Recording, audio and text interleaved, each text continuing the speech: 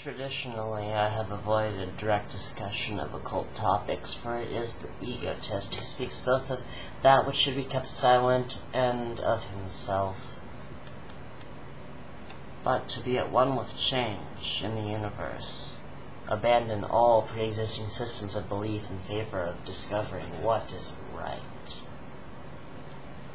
Occultism has traditionally been thought of as divided into two primary paths, called the right-hand path and the left-hand path. Now, these two paths are separate, complex realities which are probably not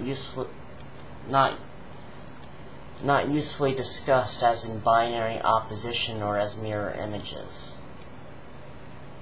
Either way, it is often requested by the neophyte that these two paths be defined in terms of each other.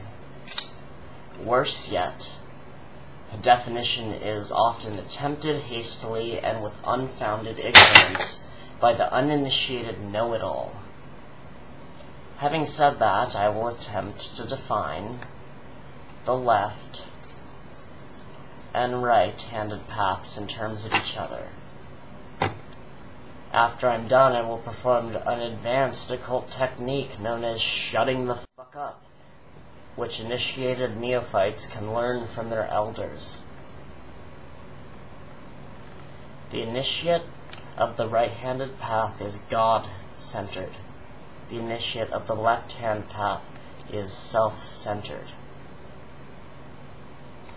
Everything that the person called World Peace said in his video entitled Left-Hand Path is not only incorrect, but so stupid that anyone still discussing the topic in any serious manner would be well advised to simply shut the